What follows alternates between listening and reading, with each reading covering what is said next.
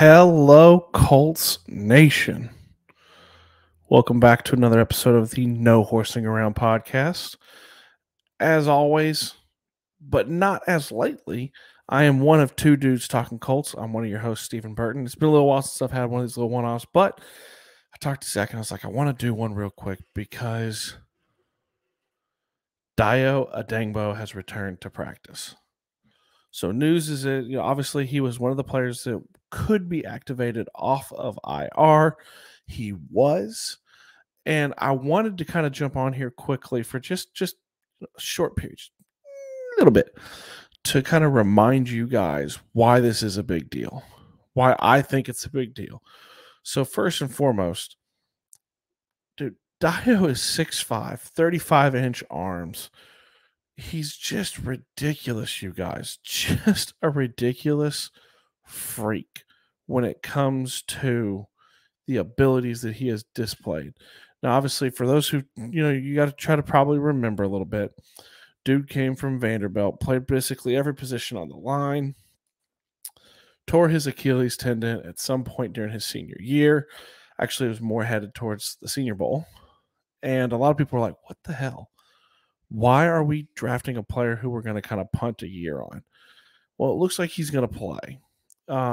Everything that we heard, that myself and Zach heard from George Brimmer to Zach Kiefer to whoever we talked to, said, this dude's a freak, man. Like, he's never seen a player bigger. They've also never seen Chris Ballard discuss a player the way they did discuss Dayo.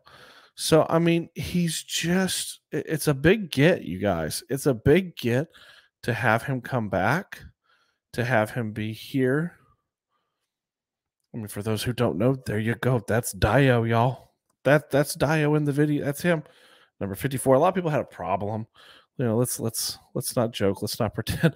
Some people had a little bit of an issue with the number selection by him and Quiddy.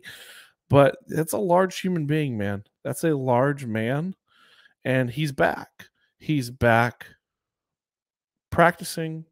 You have the potential that he could actually see the field. He's going to see the field this year, I think, which is interesting because preseason, me and Zach talked about that we thought there was always the possibility he could be activated. There was always a possibility he could just not play, So now that he is, why is it a big deal? Why are we over here at No Horse? Why did I want to jump on and give you guys this video where we're discussing Dayo Odeyingbo?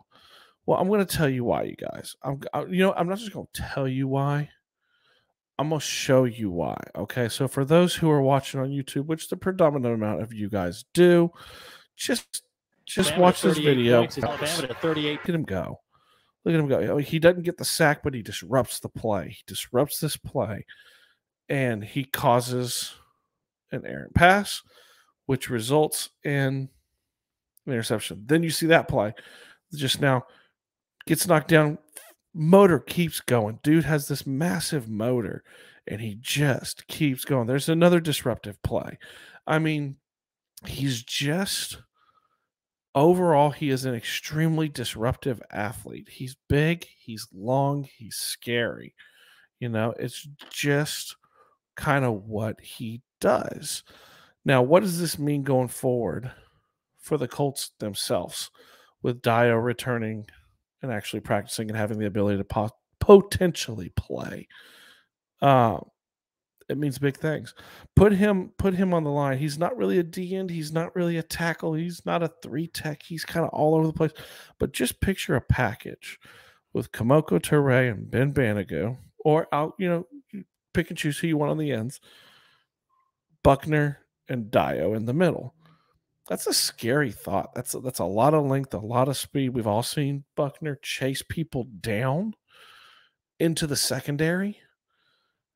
Dayo looks like he has that ability. Now, I'm not saying he's not playing this weekend, you guys. He's not. He's got to kind of ramp up, but he looks like he's going to play.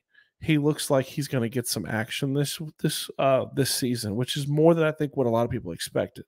So just when you watch him, and you review his tape and you look at what he does, you also heard rumors that there were teams that were very interested in him They were right behind the Colts in the second round for those who thought they overreached for him. I don't think he was an overreach. We're going to see that.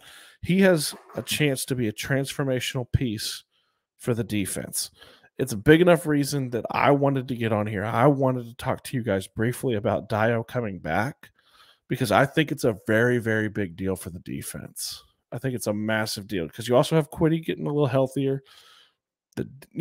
Just picture that: Quiddy, Dayo, DeForest Buckner, and then let's put Kamoko or Ben Banigou or whoever you want on the other side. Man, I don't know about you guys, but that's a scary thought. Really quickly here at the end, definitely want you guys like, share, follow, comment. You got questions about Dayo, drop it in. I'll try to respond. Zach will too. We love everybody. Thank you guys so much for subscribing, for sharing it, for doing all those different things. We're at 550. I think the goal that we're trying to set for ourselves tomorrow is, as of the recording of this, tomorrow is Friday, game Sunday night. By Sunday night, let's do 565. Can we get 15 more? Can we get 15 more subscribers? Y'all know my saying. If you're subscribed, thank you. We love you. Thanks for joining the family. If you're not subscribed, please do. If you're subscribed, tell a friend to subscribe. If they're subscribed, tell them to tell a friend. Friends don't let friends not subscribe to No Horsing Around. We love you guys. We love the expansion of the family. We love that we're including Ravens fans and Niners fans and Texans fans and the ability to do these different things. And that comes from you guys. So I just want to take a second here at the very end and thank you guys for it. If you've got questions, if you've got comments, please just hit it up in the chat. As Zach always says, get a good, healthy convo going. I got nothing else. I love you. Even though he's not here, I know Zach loves you. I'm out.